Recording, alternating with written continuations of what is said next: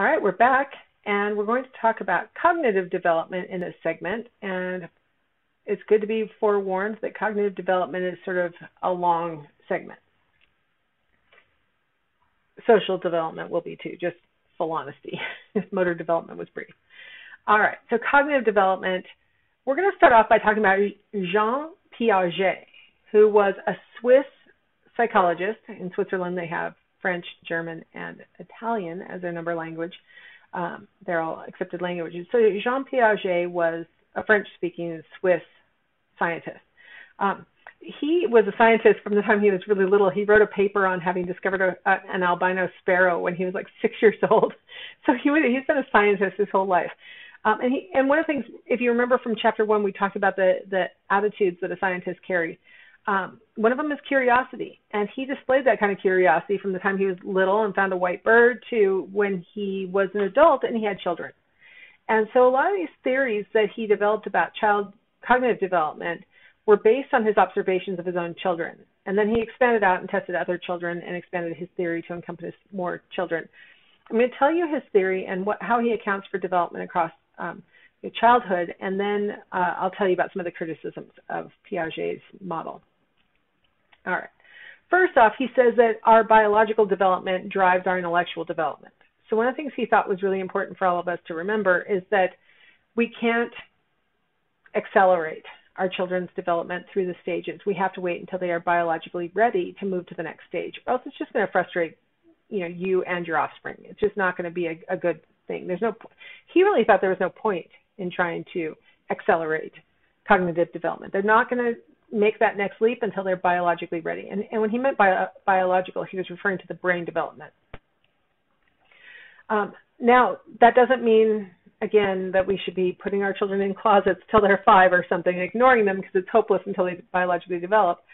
He said experience with the environment was key for children to start making that leap, and that experience helps to drive development. So biology underpins cognition, but experience helps to drive that biology to move forward, to make those connections in the brain and move forward. So here are some examples of how important errors are in development. He thought trial and error learning was really important for children. So I've got some pictures here of a little child trying to slide down the toy slide, or again, another one where I don't understand, I'm too big. These kind of errors are very informative when you realize that, just because the little toy can slide down the slide doesn't mean everything can slide down the slide, right?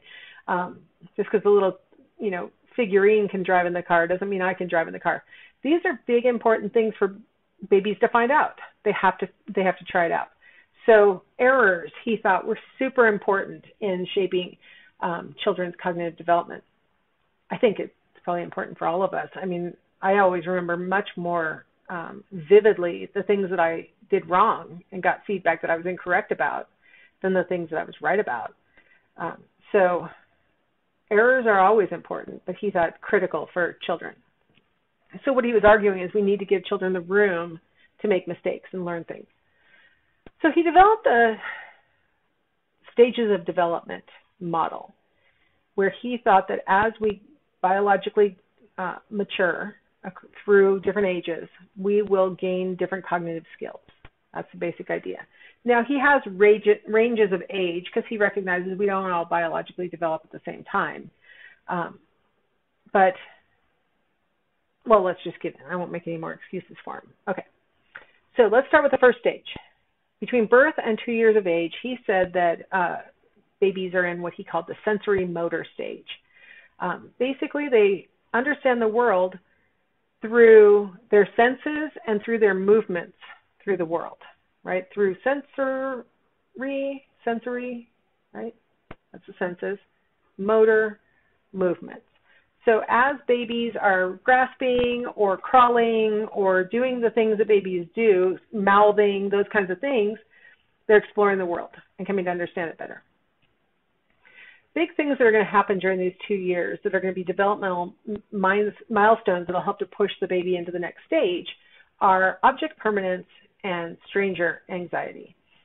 In object permanence, do I have a picture? I have a video that I won't be able to run because it's copyrighted on YouTube. So if you want to find this video, I'll link it in my classroom for my students. If you're not one of my students, you can always just Google this by its title. They take an object that the baby's very interested in, put it under that pillow, and as far as this baby is concerned, it's disappeared. It's gone. When babies are this baby's probably about 6 months old because he or she can sit up unsupported, but doesn't have object permanence yet. As soon as that object is out of sight, it's out of existence as far as the baby's concerned.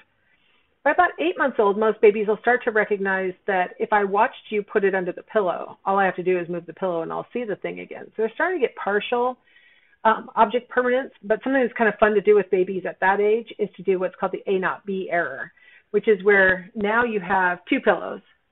You place the desired object, the little doll or whatever, under one of the pillows, with the baby fully watching. So you go, look, baby, here's the little toy you like, and you stick it underneath one of the pillows, and then the baby removes the pillow and takes the toy.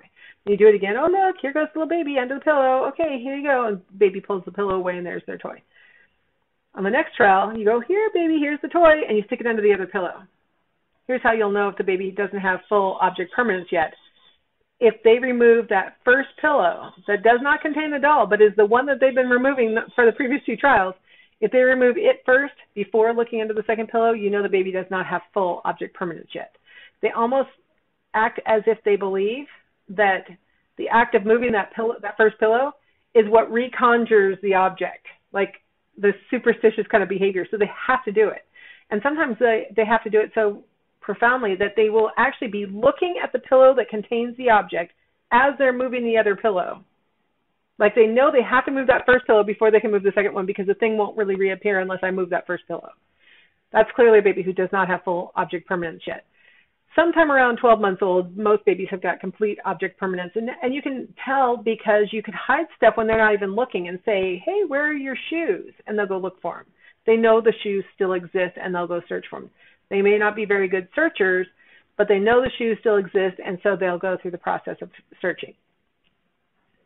The stranger anxiety issue I already talked about in Chapter 2 as being possibly adaptive, but about 9 to 13 months, most babies go through a period where they suddenly recognize that some people are part of my family and I trust, and other people are strangers and I don't trust them. And they may shy away, they may hide behind their parents, and other cues that they are anxious when they're around strangers. That's a sign that they've started to develop that cognitive awareness of, friend versus foe, or known versus unknown, and those kinds of things. So that's a big developmental milestone. Between 2 and 7 years of age, we get some really fun errors going on. This is the pre-operational stage. That means that they don't yet understand how the world operates, right? They are not yet, operational, how the world operates. So they don't quite get it. They know just enough to get it wrong, really. So big things that happen during the stage, you can tell that they're in the stage because they're using words. Actually, that's the end of infancy is when babies start to speak words. So that tends to move you to the pre-operational stage. They use images to represent things. They'll start to recognize grandma and grandpa in a photograph, or their dog, or a dog in the photograph. So they're starting to recognize that a photograph can represent a real-world person or object, things like that. But the errors come from the fact that they use their intuition. They don't really have any logic yet. So they go a lot with sort of just appearances or how things feel, and they can make some really great errors as a result. We see them being able to pretend play. So they take a tablecloth, tie it over their head, and now they are a bride or something like that.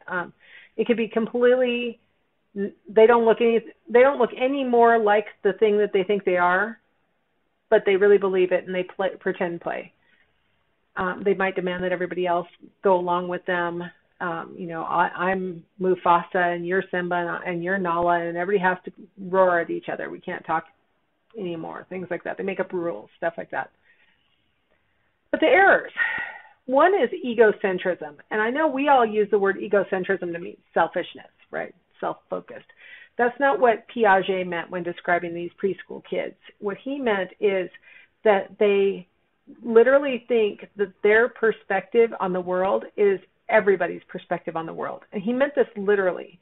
So, for example, whatever I'm seeing, I assume that's what you're seeing also. That's egocentric of me to think that whatever my eyes are collecting is what your eyes are collecting. Whatever I can hear, you can hear, things like that. Now, Piaget tested egocentrism using a three-dimensional model. So you can see an example of one of these three-dimensional models of a mountain. And it's got, little fake trees and little hills. And around the model on the four sides, depending on which side you're sitting, you can see a deer, or you can see a river or a rock, other kinds of things. So the adult sits on one side and the child sits on the other and describes whatever he's seeing, right? Then they move the stool and the child describes whatever he's seeing from another angle. And then they move the stool and he describes whatever he's seeing from the third side. And then finally he goes to the fourth side and describes everything that he sees there. Now we place him on a stool across from us and we say, what am I seeing right now? Now we know that the child has seen the mountain from all four sides, and we know that he knows the names of everything and he's seen everything that's there because he's viewed it from all four sides. So if we ask him, what are we seeing? Of course, we would expect him to say tree because there's a tree on our side, and he's been on our side, right? But he doesn't say, I don't remember, like as if he knows that you're seeing something different than what's in front of him, but he just can't remember the objects. He doesn't say, I don't remember. He starts naming the things that are directly in front of him, what he can currently see, implying that he assumes that if he can see it, so can you. You're on the opposite side of the table. You can't see those things, but he assumes you must be able to because he can see them. That kind of egocentrism, that idea that my perspective is shared by everybody else, is a hallmark of pre-operational reasoning. Kids oftentimes will talk too quietly for adults to hear them, or all sorts of, those kinds of errors. And it's because they think if they can hear me, why can't you hear me, right? That's egocentrism. 7 to 11 years. This is called the concrete operational stage because in this period, Piaget says that children can understand how the world operates as long as we're dealing with concrete things that can be directly seen, touched, manipulated, something like that. So you're logical as long as they are concrete events. Things that are big hallmarks of this stage is that children can start to recognize analogies. You say, this drink kind of tastes like lemonade, but with like a little hint of peach or something. I don't know what the flavor is. And you're like, oh, that's passion fruit. Okay. But they don't know that, so they give you an analogy. It's like kind of like lemonade that tastes with a little peach, something like that. They start to understand that it's sort of like is a verbal way of letting other people know that, I'm trying to describe something to you. They start to be able to do arithmetic because they can start to realize how to combine numbers together and to form a new number, or how to take numbers apart and form a new number. They start to recognize all those kinds of operations. You've entered the concrete operational stage when you start to display what Piaget called conservation. Conservation, in his language, meant that you recognize that the fundamental properties of an object are maintained even if they appear different. So even though my textbook is actually a rectangle, when I look at it from the side, it kind of looks like a diamond. I know, because I'm through concrete operations, and I've got conservation, that it's still a rectangle, even though it kind of looks like a diamond now. That kind of conservation. I know that if I pour my water from a big cup into a small cup, it may look like I have less water now, but it's the same amount of water. It may look different, but the fundamental volume has stayed the same. So with conservation, we're talking about the child's awareness that the world is stable, right? That a ball of Play-Doh that gets smashed into a pancake still contains the same amount of Play-Doh. It just looks different. So once you recognize those things, then you can start being a lot more logical about things in the real world because you start to trust that the world is stable. So these math transformations and things like that are all really critical to concrete operational stage thinking. In this one, I have a pre-operational child, this child's between 2 and 7, being tested for conservation. And what they've got is they start off with 2 rows of 5 quarters that are all lined up so that they're the same length. And the child acknowledges there's the same number of quarters. And what you're seeing here is that the researcher has spread out one of the lines of quarters so that it's longer. It still, as you know, still contains 5 quarters, but now it's longer.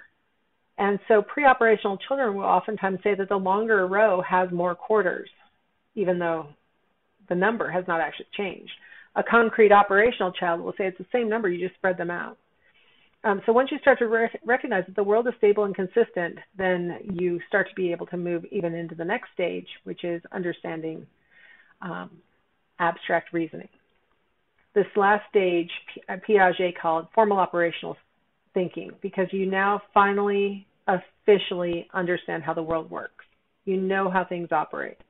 So now you can deal with really complex things like abstract questions.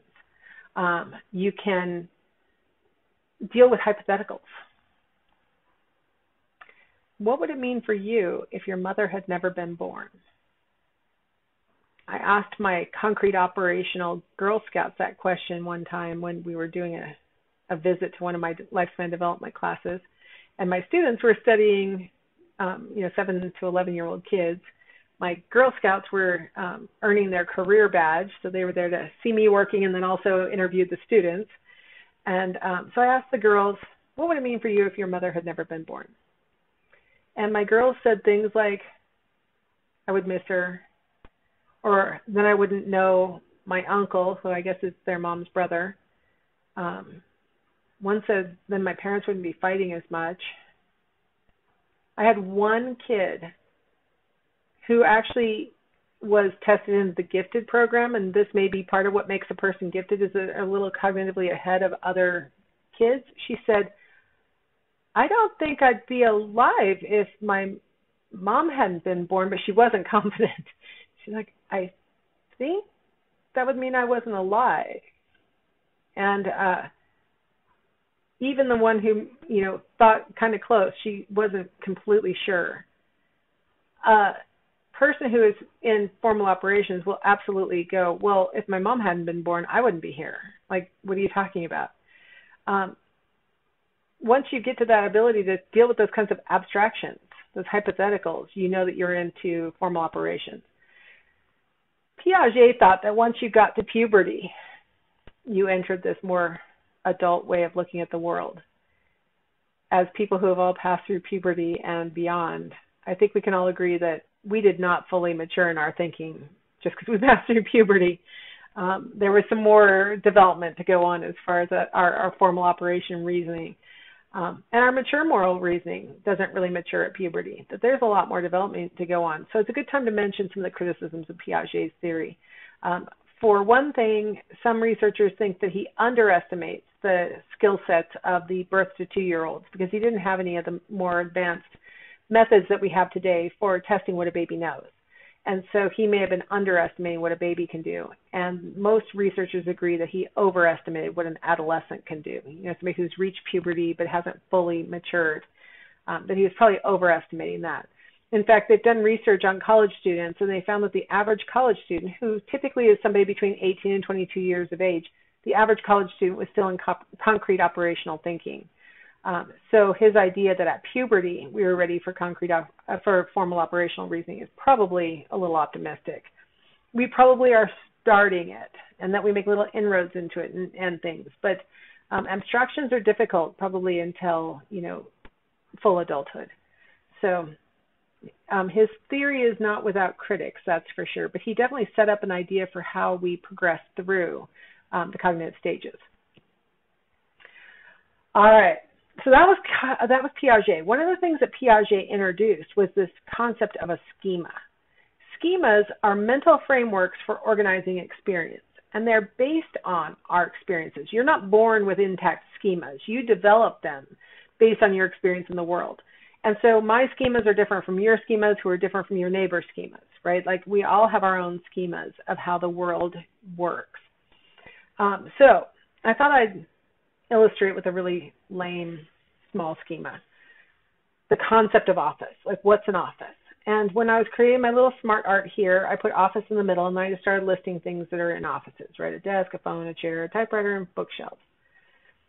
Okay. The fact that this is what I typed without thinking or putting too much effort into it kind of implies this is my expectation based on long experience, not necessarily what's in my office, right? Or what I need in an office or something like that. As we go through life, we assimilate new information into our schema without necessarily changing our existing schema. So, did you notice something that's missing off of my schema that clearly must be in my office because I'm currently using it to talk to you guys? Where's the computer? Why did I write typewriter? What the heck? Why is typewriter on there? Maybe my brain was thinking basically something you type with, and I wrote the old word for it rather than computer. I'm not sure. But here's the thing. I think what it means is that this is my schema for office, and when I don't think and I just type it out and it just comes out my fingers without a ton of conscious, editing, that I type what I really think an office is. And really, I've just assimilated computer into the office. It's not really intact. It hasn't really changed my schema, I don't think. I don't think so.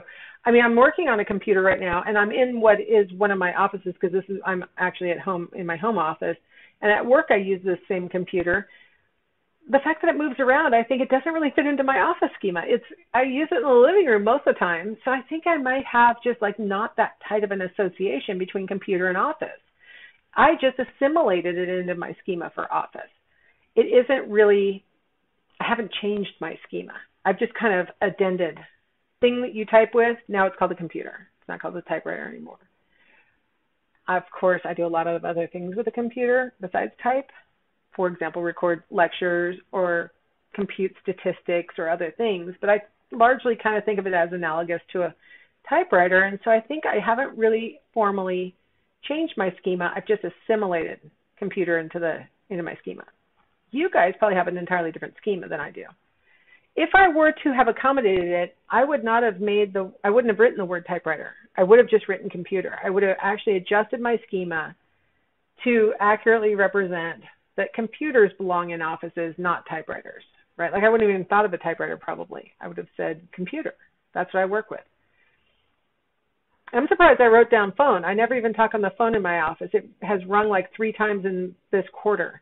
And it's I must write down phone because that's part of an office, but it's not necessarily my awareness of what phones really are. I do have a phone in my office, but I don't think an office necessarily needs a phone, right? I could function perfectly without a phone. I email with my students all the time. So we can change, physically change the organization of our schema through accommodation. Assimilation, we just sort of make an addendum. We don't really change the schema.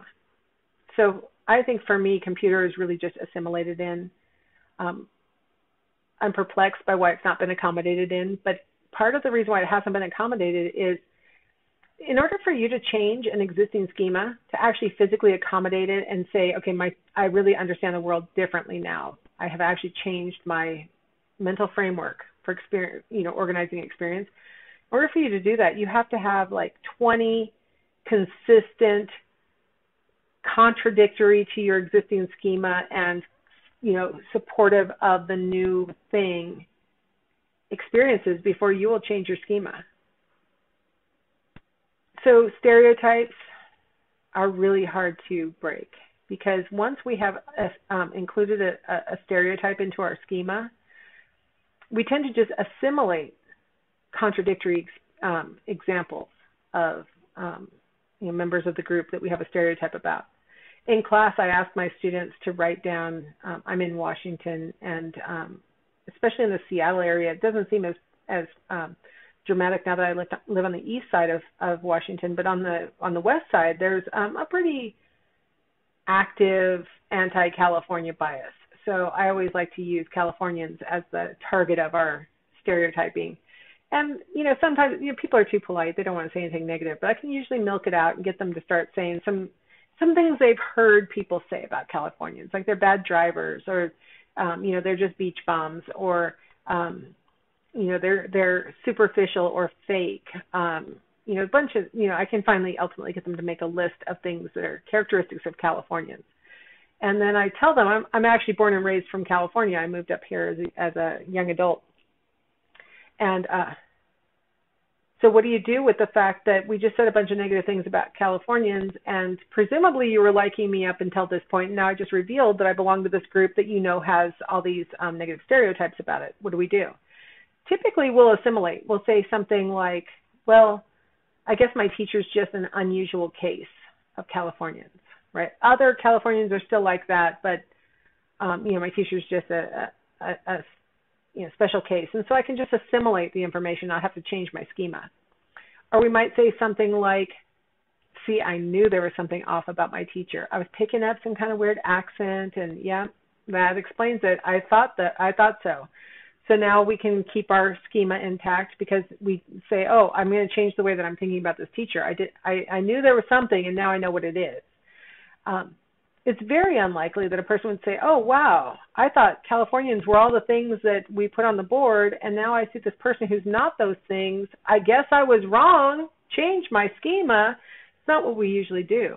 We'd have to meet like 20 consistently people who aren't like our stereotype before we would start to think, I think our stereotype is wrong. And that hardly ever happens.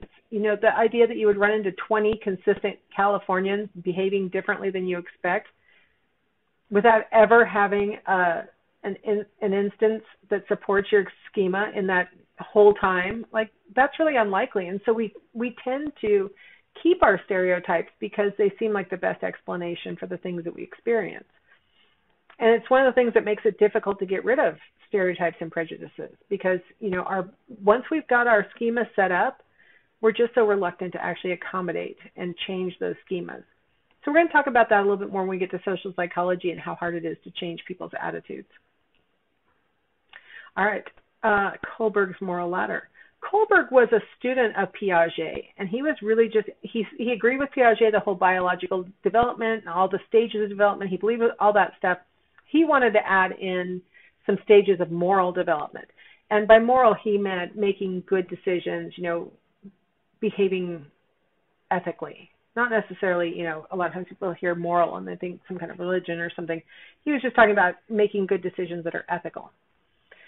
So what he thought is that when we're babies or little, small, we are at what he calls the pre-conventional level. So a convention would be a law or a rule, right?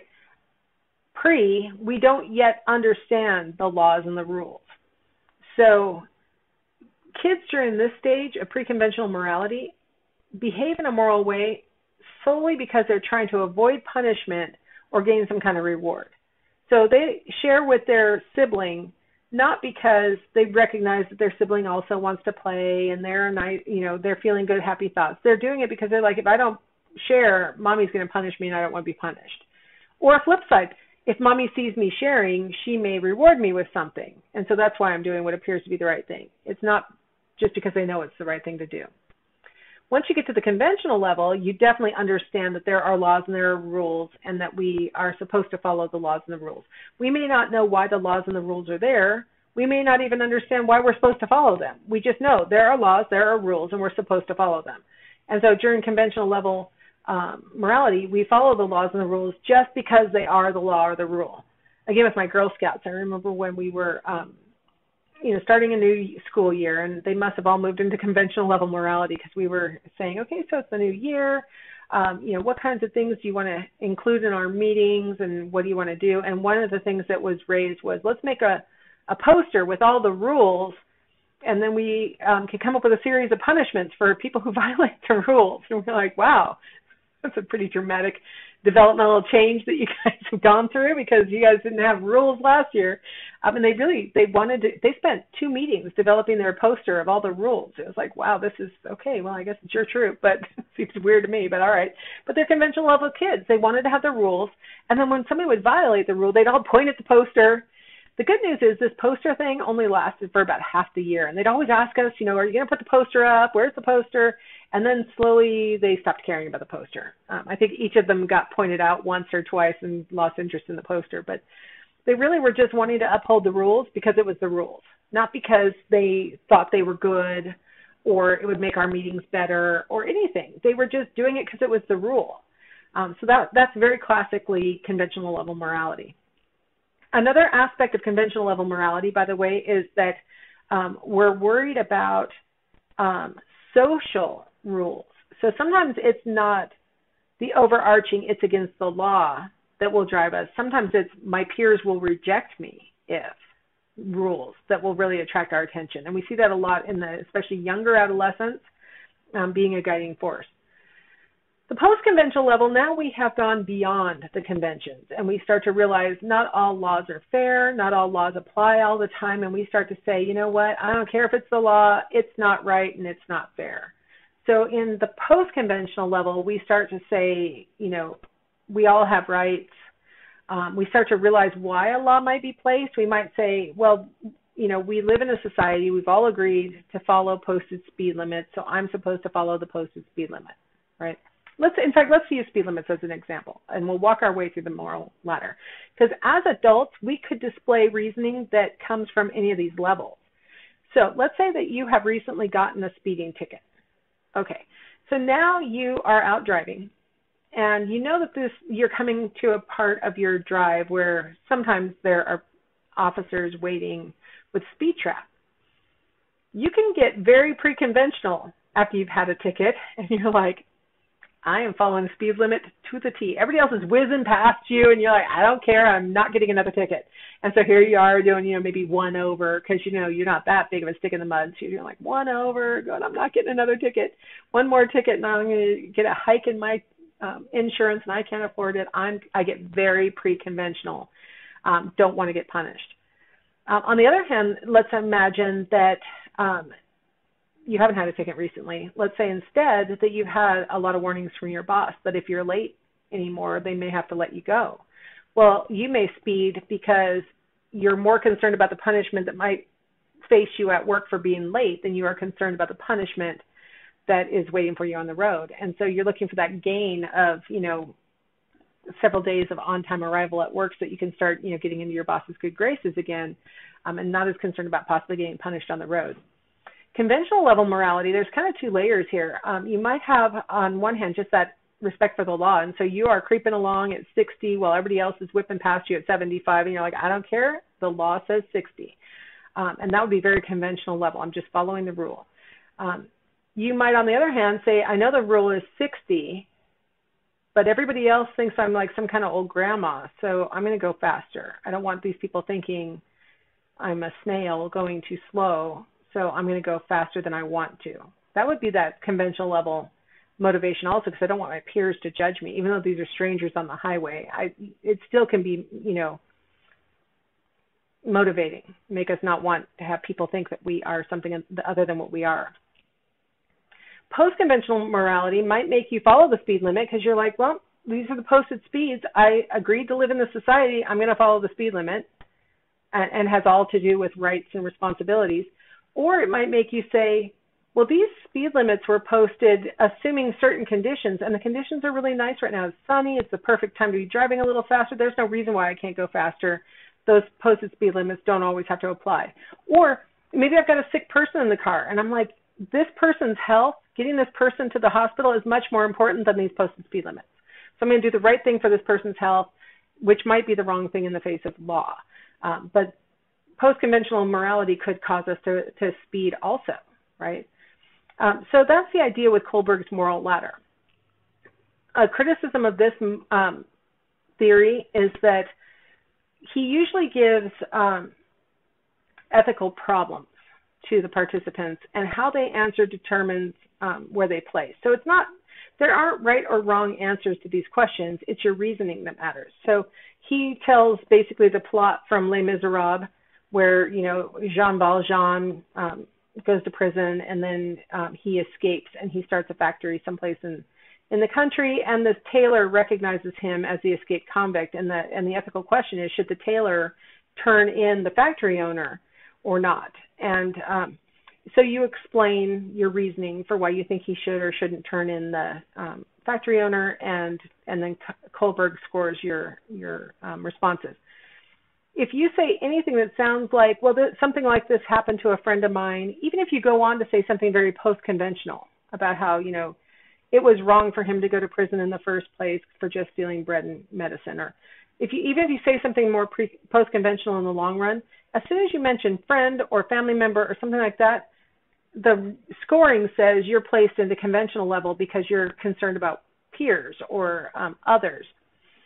And that causes a lot of women to be placed in the conventional level. And Kohlberg actually said that women are unlikely to make it to the post-conventional level because they're too concerned about interpersonal things. So a lot of people have looked at his test and how it's scored and have said, well, I think the scoring is the problem. Just because you said something like this happened to my friend does not mean I'm saying, well, I'm worried about what my friend thinks. So some of the problem is probably the scoring, but that interpretation at the end that Kohlberg made, that women can't really behave as morally as men, I'll just let that sit with you while I switch to the next slide. All right, the last thing I want to say on cognitive development is about intelligence. Cognitive psychologists are very interested in how a person uses their cognitions, right? There are two ways to study how intelligence changes over our lifespan. You can do the cross-sectional method, which is where you test different people who are currently different ages. So I get a group of people together who are 20, a group of people who are 30, a different group of people who are 40, and so on, and compare their scores and assume that, any differences between the group are age-related, that those are aging differences. With the longitudinal method, I follow individuals across their lifespan as they age and draw conclusions from that. All right, so let's look at my little chart of actual data. So let's talk about the cross-sectional method first. So you see along the x-axis that they tested people at 25, 32, 37, every 7 years until they got to 81. But what they did was they had different groups of people. So they had a group of 25-year-olds, a group of 32-year-olds, a group of 39-year-olds, and so on up to a group of 81-year-olds. And they administered, in this case, we're looking at their reasoning ability subtest off the intelligence test. And we see that the 25-year-olds scored about 60 on the scale, and the 81-year-olds scored about 37. And it's just a ski slope down from the age of 25 to age of 81. You are just declining across the lifespan. So we're supposed to infer that the differences are due to age, so that someday when those 25-year-olds who are scoring so well are 81, that they're going to score like those 81-year-olds. One of the problems with this kind of design is that those 25-year-olds are not necessarily equivalent to those 81-year-olds. And when we're doing a test of reasoning ability, maybe the 25-year-olds have recently been in high school and college and doing the kinds of questions that you see on a reasoning test. And the 81-year-olds haven't seen those kind of things in a long time, probably since they retired, maybe since they were in school. Maybe they don't have as much school as the 25-year-olds had, and so they didn't get as elaborate training in reasoning. Right? There's a number of things. Maybe their health is interfering with their cognitions. There are a lot of different things that could cause those 81-year-olds to score differently from these 25-year-olds that have nothing to do with aging, but have to do with differences between the groups. It's called the cohort effect. The cohorts may be significantly different from one another. Now, the longitudinal method is the way to solve this problem, right? You follow the same individual across their lifespan, and so you start when they're 25, test them again when they're 32, again when they're 39, and so on until they're 81 in this chart. And you get this green bar when you do that method. So you see this nice, stable, actually intelligence is increasing until basically retirement. And then it does decline a little bit, but it barely gets lower than it had been at 25. So it seems like intelligence increases or stays stable across the lifespan for an individual. The problem with this method is that, first off, it takes forever. So I look at literally 60 years to get this data. So most researchers don't have the wherewithal to do it. There's a really long-term ongoing study called the Seattle Longitudinal Study of Intelligence, and that's where this data comes from. They've been studying people since the 1930s. And, of course, the researchers have died, and its grad students have died, and their grad students are now running it, and it's, a very long generational study takes a lot of money, takes a lot of time to do it. But there's also other problems, like, for example, probably the people who have been doing the best on the test overall are the ones who keep returning, because it's not very punishing to go take a test that you're doing well on. The fact that they take the same basic kind of test every 7 years might allow them to practice and to do better than they would if they took it when they were 25 and then took it again when they were 81. Maybe we'd see a bigger drop because they've forgotten how to take these kinds of tests. A bunch of different things. So, both of the cross-sectional and the longitudinal methods have problems. I'm choosing to put all my eggs in the longitudinal basket and assume that stability is probably the more likely pattern of change over the lifespan. I'm going to assume that your level of intelligence is pretty consistent. I hope. Fingers crossed. And then the last thing I wanted to say about intelligence is that there are two different kinds of intelligence that we can measure. There's fluid intelligence, which is your ability to reason quickly and about things that maybe you've never seen before. And that's illustrated here in the blue section of the chart. And then there's crystallized intelligence, which is your ability to, retrieve accumulated knowledge, information about the world, names of things, locations, geography, that kind of stuff. So you'll notice reasoning quickly peaks in early adulthood and slowly declines across the adult lifespan. And quickly is probably the biggest problem. Reaction time slows as we age. And so access to information and things like that can be impacted by our reaction times changing. So we do see declines in fluid intelligence, but we don't get much below where we are at our peak. It's not a dramatic loss. Accumulated knowledge, on the other hand, that increases entire lifespan.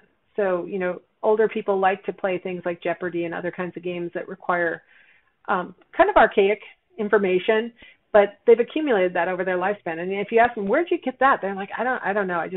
I must have read it somewhere, because they don't even know where they got it. But being able to produce it quickly is oftentimes the problem.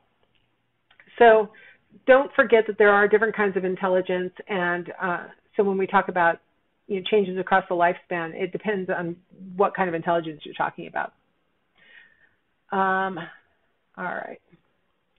And I'll end with a little bit of a biological comment that relates to intelligence, which is dementia. A lot of us are very worried that in old age we would develop dementia. This chart is from a scientific paper. That's why it looks so sketchy. But it's showing along the x-axis age, and then along the y-axis it's showing the prevalence of any kind of dementia. Dementia includes Alzheimer's disease, the most feared one, because it's a progressive type of dementia. And it also includes multi-infarct dementia, and things are very acute and don't progress. So it includes all kinds of dementia. What you'll notice is until about age 65, the prevalence rate is barely above 0. And then it slowly starts to lift off the floor. By age 70, we're looking at maybe 2% of people have some kind of dementia. It isn't until about age 75 that we start to see about 2% of people having severe dementia. We see slightly different numbers for women versus men. Like, women are more likely to get it younger, but older men are more likely to have it than older women. So by the time that we're into 95 years of age, about 40% of people have some kind of dementia. And so it's a lot later in life than a lot of people think, and it's not necessarily the severe types. It's, forgetfulness or impacts on mood or other kinds of things that you probably aren't thinking when you think about, possible dementia in old age. So that's my little attempt to reassure us about the preservation of our cognitions as we age. All right. So forgot I had a little picture about how we're starting to get better at identifying Alzheimer's disease, but it's still not very easy one to diagnose. It's confirmed after death. It's not, we think you have Alzheimer's, and then after death we can say, oh yeah, they definitely had Alzheimer's. So we're trying to figure out ways to identify it earlier. All right, so I will join you back here next time to talk about social psychology, social development.